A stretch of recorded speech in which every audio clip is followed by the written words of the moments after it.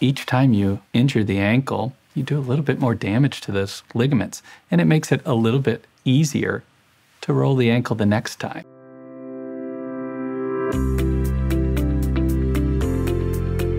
While it's pretty common for me to see somebody after they've had maybe a bad ankle sprain, worse than ones they've had before, it's just as common for me to see people who have had multiple ankle sprains over the years.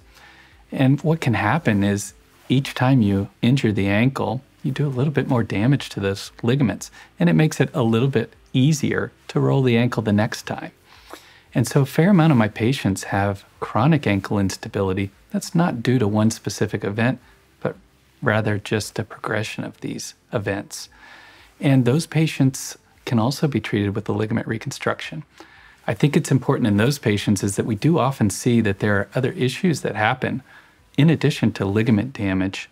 There can be some damage to the tendons around the ankle as well as the cartilage in the ankle. So doing a thorough workup is critical so that if we do head to surgery, we're treating all of those issues that need to be treated and those patients have the best outcome possible.